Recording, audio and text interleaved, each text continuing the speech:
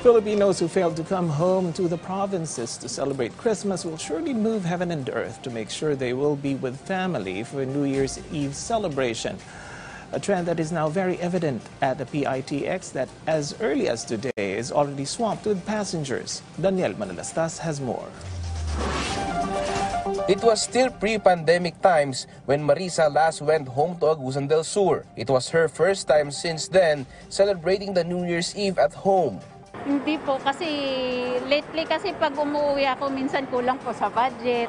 Opo. Kaya ngayon medyo kasi kailangan na rin umuwi kasi matagal na rin hindi nakakauwi. Simula nung pandemic. Passengers in the PITX are busy trying to make it to their provinces well before New Year's Eve. Long lines have formed at the gates as well as in the terminal's entrance. That's why the authorities are making sure all bags are properly inspected. Taga doon ako.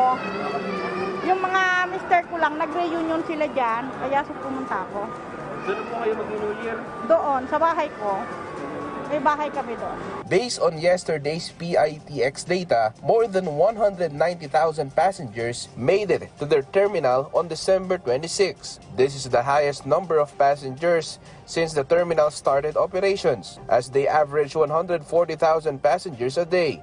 They recognize the importance of ensuring the safety of the passengers. Meanwhile, for those who have concerns or suggestions, they may contact or email the PITX with the info on screen. Daniel Manalastas for The Nation.